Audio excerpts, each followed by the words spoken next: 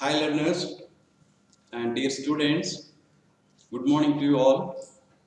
I am Professor S. Kripanidhi, heading the Department of Biotechnology at Vignan's Foundation for Science, Technology and Research, Andhra Pradesh, India, doing immunoinformatics talks as per the topics given in our syllabus. Now we are doing Unit 2, Topic 2, Types of Immunoglobulins and their diversity. In Topic 1, we have seen the structure of immunoglobulin and function of immunoglobulin. So that is the Nobel laureate topic, that is Porter and Edelman. Porter and Edelman. They proposed the Y-shaped structure. In detail, we have seen the light chain, heavy chain, and light chain molecular weight, heavy chain molecular weight. Light chain is 25,000, heavy chain is 50,000. Okay, light chain is having 212 amino acids, heavy chain is having 450 amino acids. Light chain is having Fab region. Heavy chain is having CH3 region. Okay, Fab region is the one that binds to the antigen. Okay, Fab region is having hypervariable region called complementarity determining regions. Okay, so the structure is reduced by papain and pepsin, that is partial proteolysis. Porter and Edelman employed partial proteolysis and reduced the Y-shaped structure with pepsin and papain. Several other things we have seen in the previous lecture. Now we see the types of immunoglobulins. A little bit mention of the types of the immunoglobulins also we are given in the previous lecture, previous topic. Now we see the details, objectives. To understand the isotypes and subtypes of immunoglobulin. Isotypes means that is Ig, gamma, delta, alpha, mu, epsilon, like that. Okay. To evaluate the function of isotypes of immunoglobulins. See, each immunoglobulin is having a specific function. Otherwise, there is no need to have 5 different isotypes with us. Okay. To appreciate the diversity among immunoglobulins. How, if I get infected with dengue virus, if I get infected with COVID virus, if I get infected with Ebola virus, my immunoglobulins are different. How is that our system is having to make different immunoglobulins for different infections? Okay, so that's what the diversity of immunoglobulins. So the immunoglobulin, the potential that you're having to make immunoglobulins are bewildering, numerous. Okay. So that's what the immunoinformatic tools need to be used. So the outcomes of these topics are the 5 isotypes and 9 subtypes of immunoglobulins will be familiarized in this. The structure and function of each of the isotypes will be known. The diversity of immunoglobulins due to Vj, that is variable and joining, and Vdj, that is variable, diversity and joining. Recombination will be appreciated. So this one, the last one was done by another Nobel laureate called Susumu Tunigawa. Susumu Tunigawa, Japanese person, he was there in MIT in USA, and he has done this work, basically computational based work. Okay, Vj, variable joining, variable diversity and joining regions. So therapeutic antibodies. Let us see the animated video on these therapeutic antibodies. Okay. Antibodies are made of several different peptide chains, bound together in a Y shape. An antibody is made of 2 identical immunoglobulin heavy chains and 2 identical immunoglobulin light chains. Roughly speaking, the structural features of an antibody can be split into 2 parts: the domains that recognize a target, known as the variable region, and the domains that determine the antibody's biological function, known as the constant region. The heavy chain constant region of an antibody determines where in the body the antibodies are located, what kind of immunological response an antibody is able to mediate, and what the oligomeric state of the antibody is. Carbohydrate chains are attached to the heavy chain constant region and sit between the 2 heavy chains. They are associated with stability and effector function of the antibody. Heavy chain constant regions also determine the class of the antibody, known as the isotype.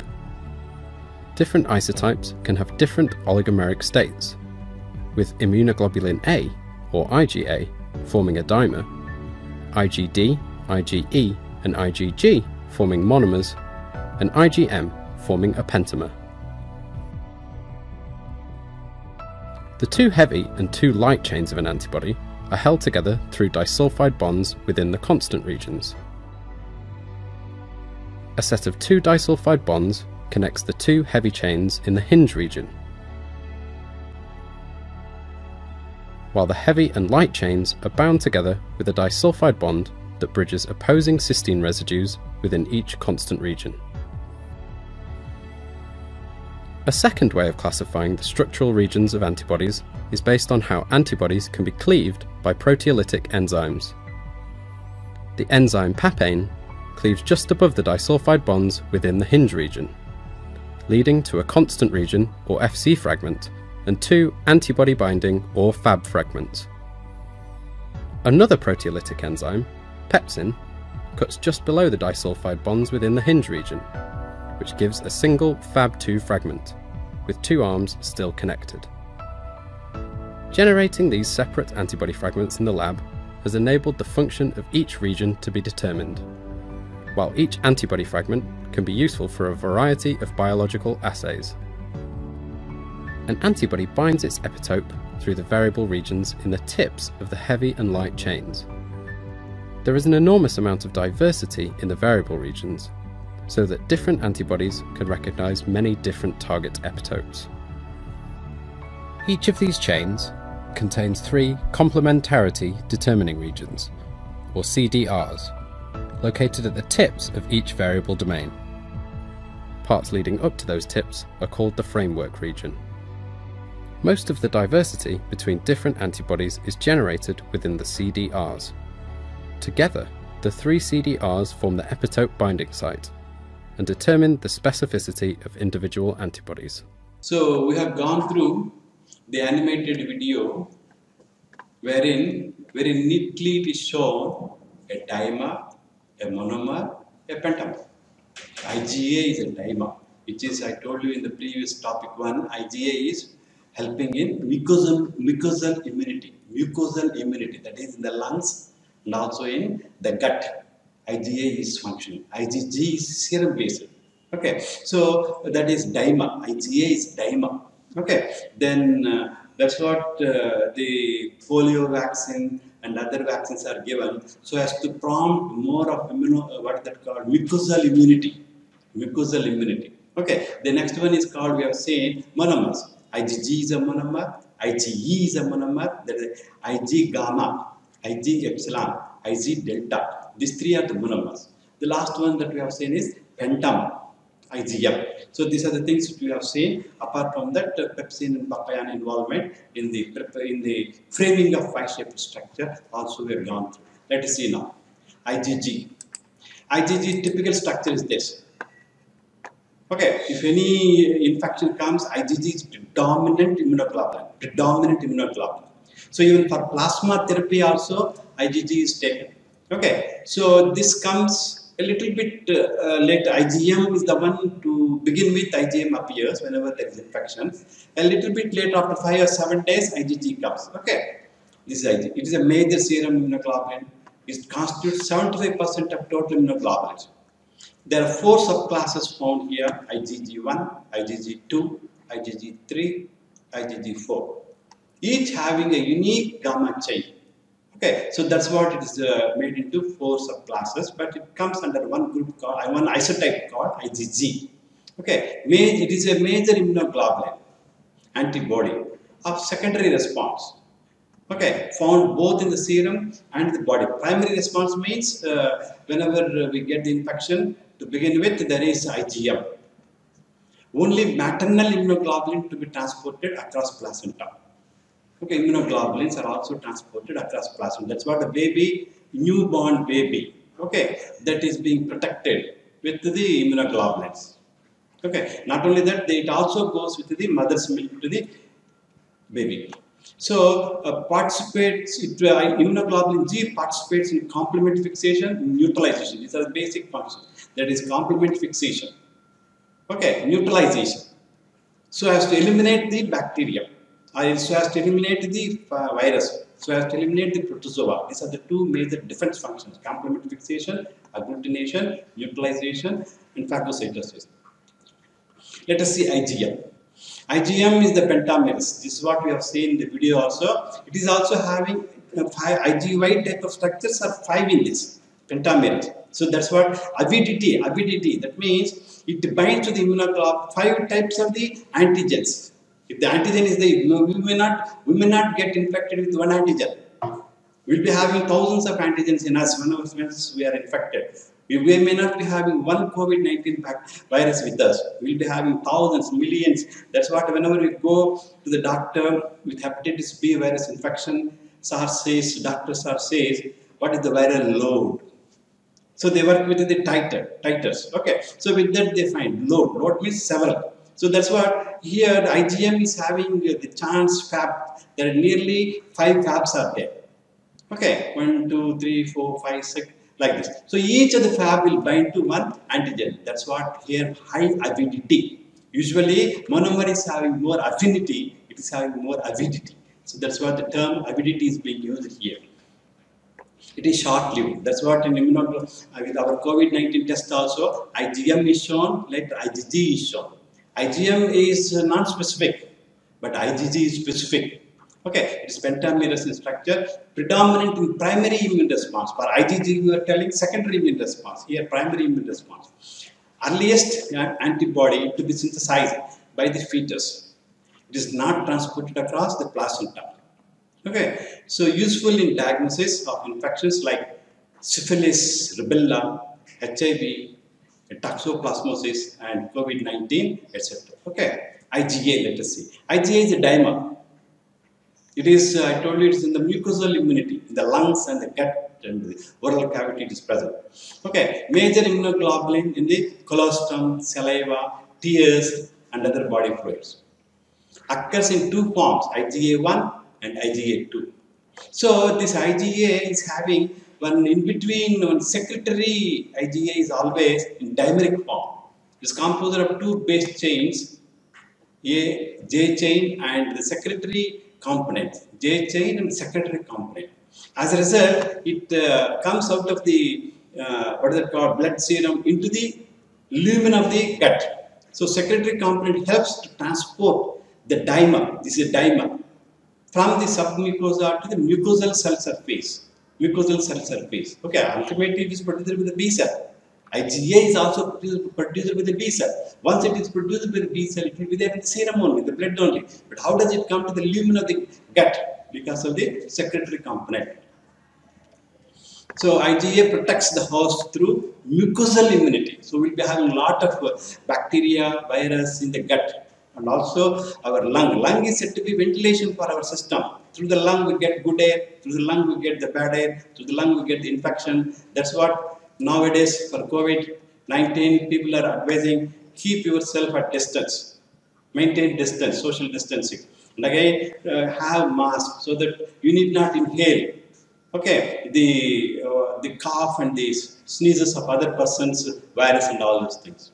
Let us see IgD. IgD is the one which is having almost nil function, you can say, resembles IgG structurally, occurs along with IgM on the surface of the B cell. Usually whenever a B cell is getting matured, B cell will be having IgM.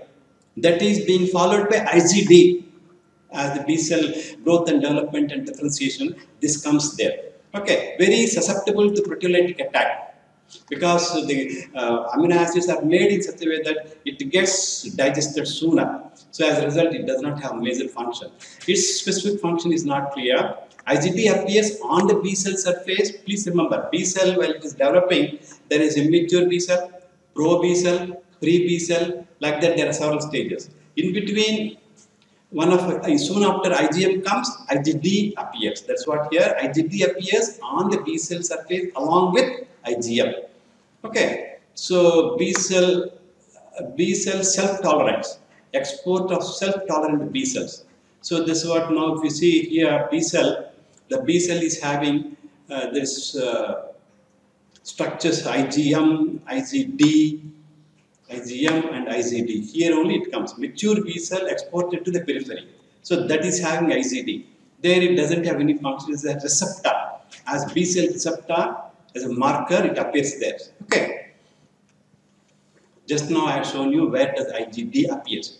Now IgE. IgE, I told you, it is there the least concentration of serum. Least concentration in the serum. Why it is least? It is causing allergy.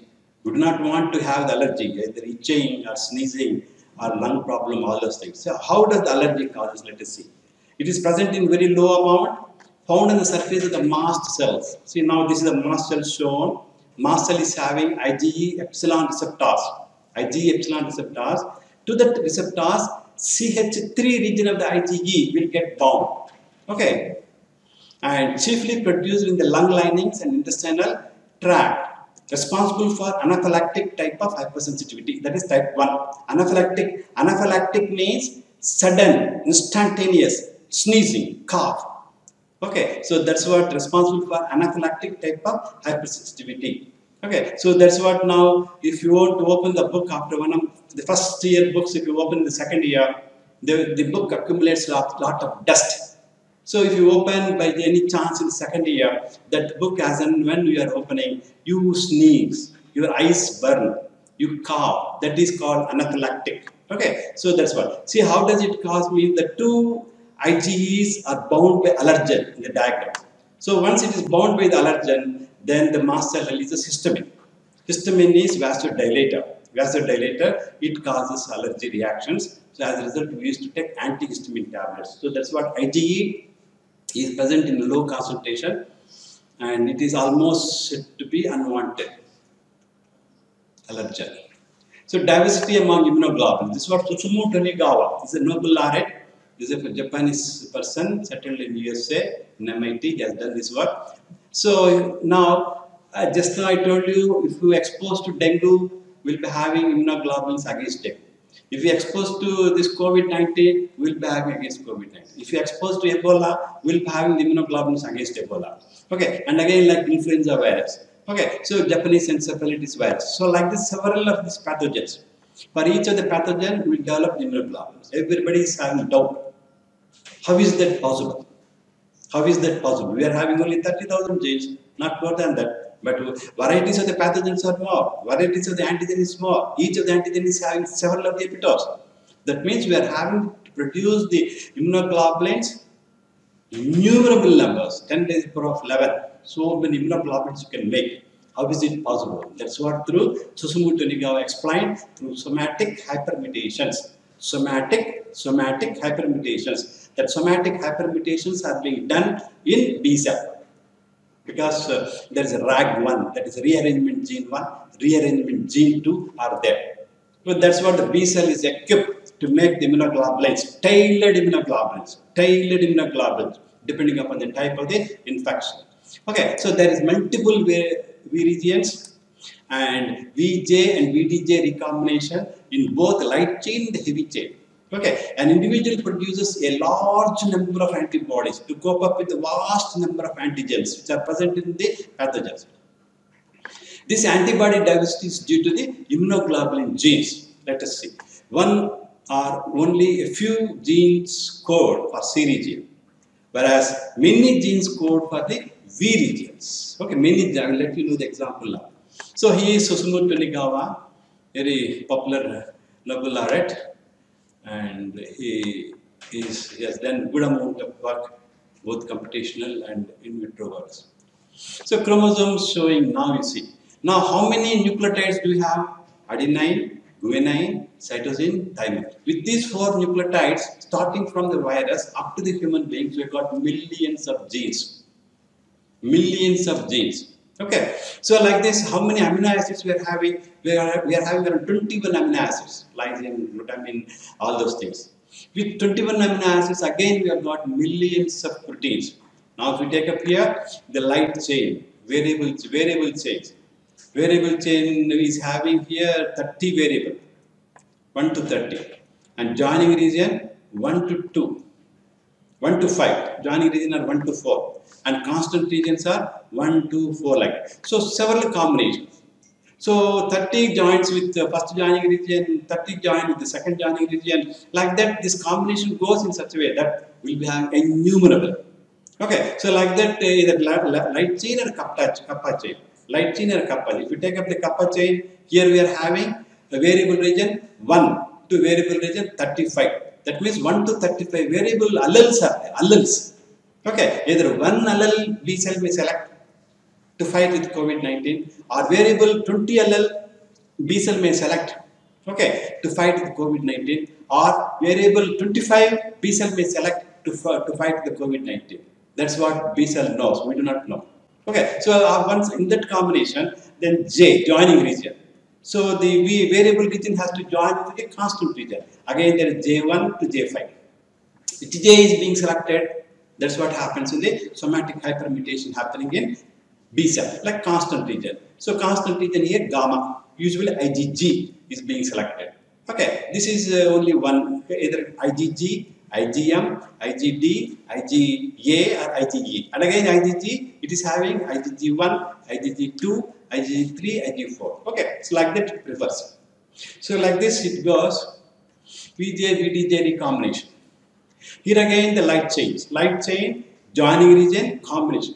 That is constant region, they have come. It has become the light chain. Like that heavy chain, if you take up, in heavy chain in between, there's a diversity zone comes, D. In between V and J, D gene comes. So like that first D and J join, later DJ joins to V, and VDJ joins with the constant region.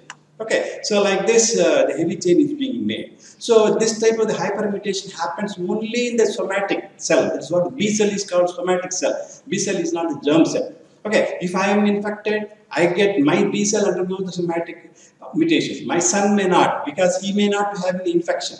So in his B cell may not get undergoing the hypersomatic mutations. Okay, so these are all because of these various combinations, recombinations that are occurring in the genes, alleles.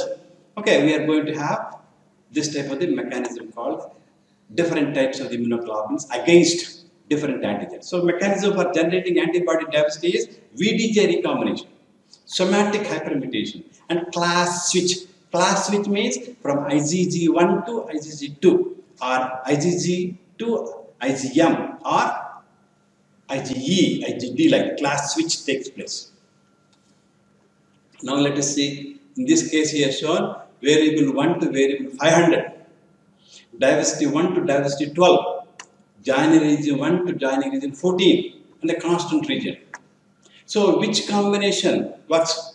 Is it variable 1 or variable 10 or variable 100 or variable 250 or variable 300 or variable 500 to fight against COVID, to fight against Ebola? That's what the B cell decides. And like that, diversity region, joining region. As a result, innumerable number of immunoglobulins potential is there with us to prepare. So now, VDJ recombination, DJ recombination here. That is Tunigawa's article in this shown. And again, VDJ recombination with various regions that we have seen earlier. So which region is it? Is it a constant region? So here, he has taken one DJ join now. See, DJ join, later V join. Okay, somatic mutations. Later class switch, one class switch will join. Okay, now we did the recombination, class switch recombination involved double strand breaks. So like this, a gene is made specific to the immunoglobulin. So there are 5 isotypes and their functions are elucidated. Out of the 5 isotypes, immunoglobulin G is predominant, useful for clinical diagnostics. IgE binds to mast cells and release histamine. Particularly, IgE gets involved in allergic reactions. It is released in its concentration in the serum. IgM is short-lived.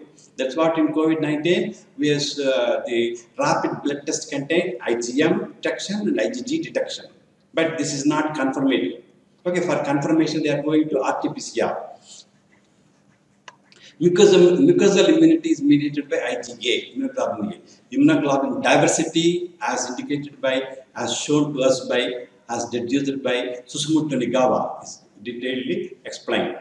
Okay, let us have study questions for you to do the homework. Give your opinion on the need of diversity of immunoglobulins.